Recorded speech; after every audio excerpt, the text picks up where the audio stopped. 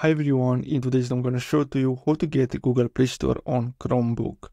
So basically what you have to do is to click on the quick settings panel at the bottom right of your screen, and then after that you'll have to simply click the settings icon, and then you'll have to scroll down till you get the Google Play Store and click turn on.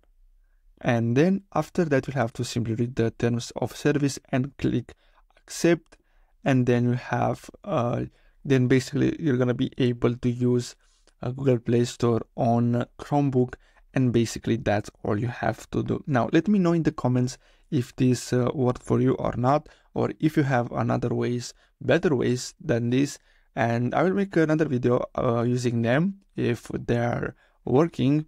And basically that's it. So I really hope you found this video helpful. Don't forget to like and subscribe, and I'll see you in the next video. Thanks for watching.